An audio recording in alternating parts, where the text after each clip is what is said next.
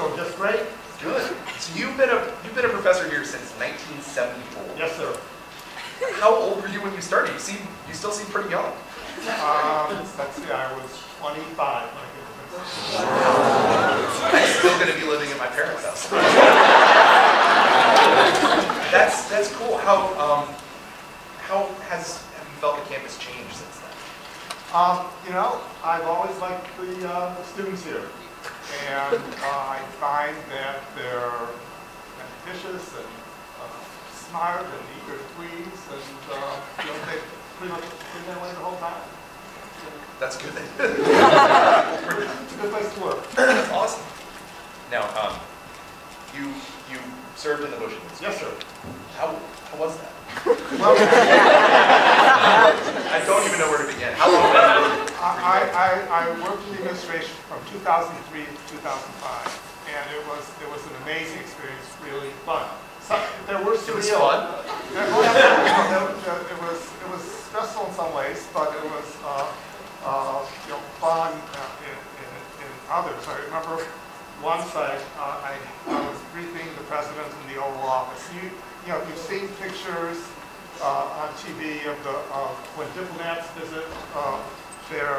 There's two chairs set up in front of a fireplace, and the president's in one seat, and the diplomats in the other, the president or whatever. And then there's two surfaces parallel. Well, for this briefing, the president was in one seat, Vice President Cheney was in the other, and then I was on one of these sofas. And on the sofa opposite me, there was the Chief of Staff, Andy Card, the Director of Management, Office of Management Budget, Josh Bolton, Carl Rove, and then the Chief Counsel. All these people were there. So I was, and I was going to be the briefer. I was pretty nervous. When I get nervous, now, so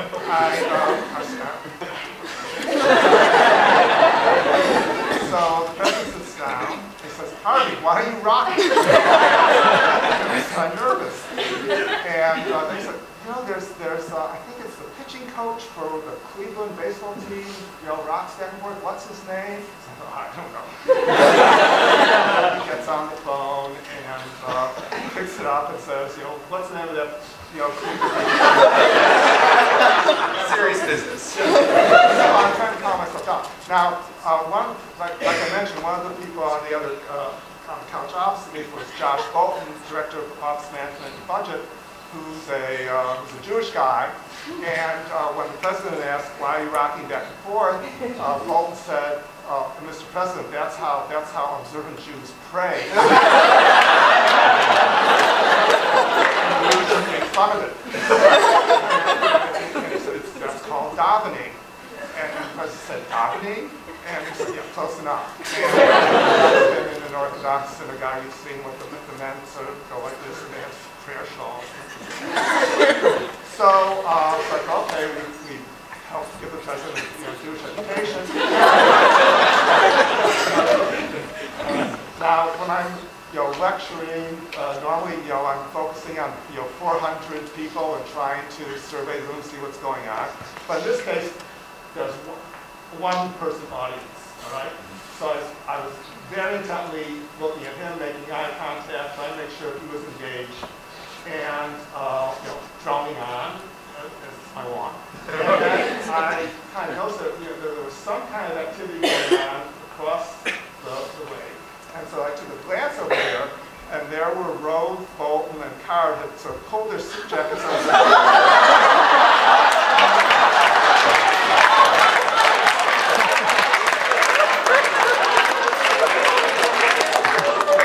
Thanks for your support, guys. I didn't know there was that many observant Jews in the other So there were like a moment when I saw the dog walking out of the party by me another time. So again, I'm sitting there, you know, briefing, and then, you know, one of the doors to the Oval Office opens to the outside, right? And all of a sudden I hear, "Woof, woof, scratch, scratch, woof, woof, scratch, scratch, woof, woof, scratch, scratch." Carl Rove again.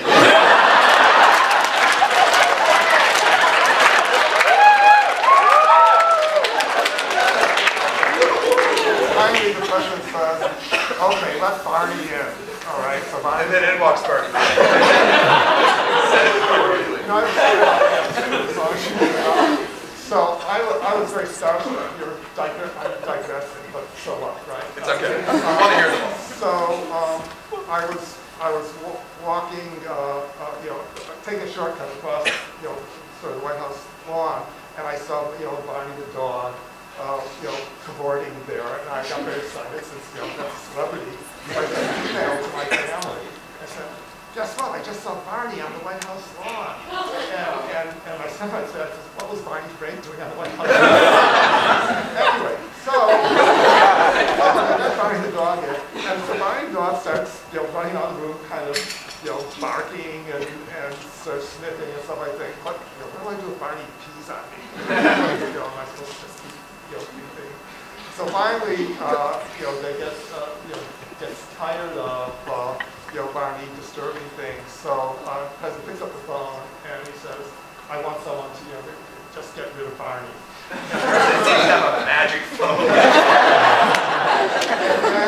And then someone else said, Mr. President, when the president says, get rid of something, be careful. But anyways, they got rid of Barney. My Tony. Good times. Barney did live, right? Yeah, Barney did. Just to confirm. We can only hope.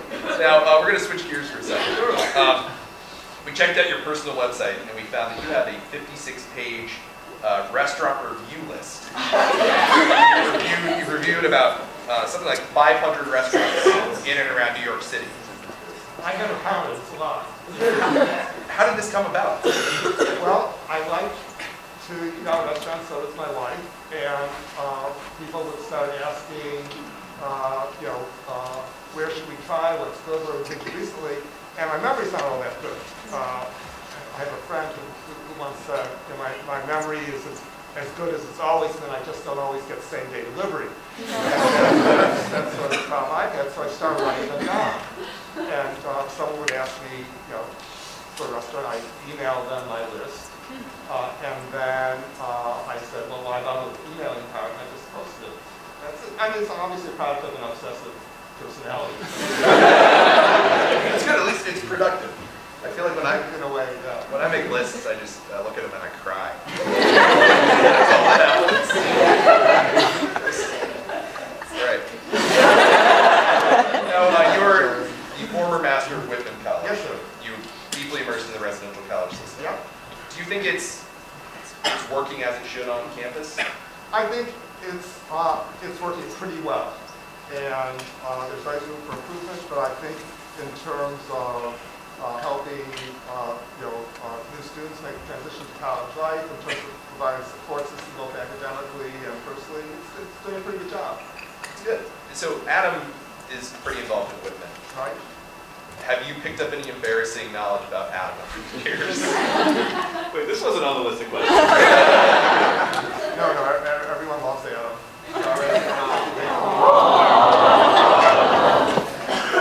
Everybody. Never mind. The National Tax Association gave you an award for your research on taxes. Right. How do you fight off the board?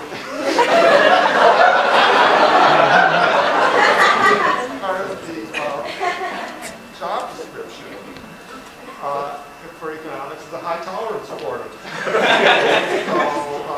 it really wasn't much of a challenge. But I'm a tax geek, and there's other tax geeks, and we talk about tax. So there's a community. Support each other, yes.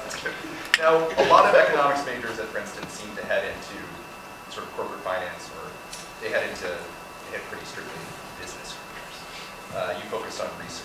Do you think that Princeton's sort of fulfilling its social goal in this way? Or?